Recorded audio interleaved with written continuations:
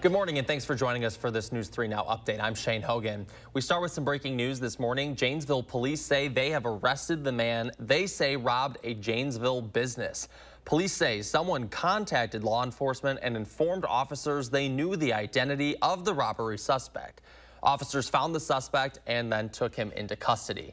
The 17-year-old male from Janesville faces tentative charges of armed robbery after allegedly robbing the Lions Quick Mart on East Racine. The incident remains under investigation.